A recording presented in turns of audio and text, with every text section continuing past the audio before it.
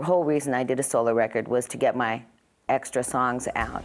With 3 songwriters to accommodate on Fleetwood Mac's releases, she'd built up a big backlog of compositions that were never going to see the light of day unless she did some solo moonlighting. After releasing Belladonna, which went to #1 in 1981, she went on to record Mirage, which featured the hit single Gypsy. Even then, she wasn't thinking about leaving the band. With the onset of the second record, I think the band realized that I wasn't going anywhere, and I think they stopped worrying about it, because it was not, you know, I always try to think of people that have left their bands, you know. It's like Sting. He left. He left. He wanted a solo career, period. He didn't want to go back to the Police.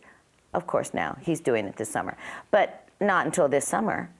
So, you know, who else? Somebody from now. Beyonce. She left Destiny's Child. She wants a solo career.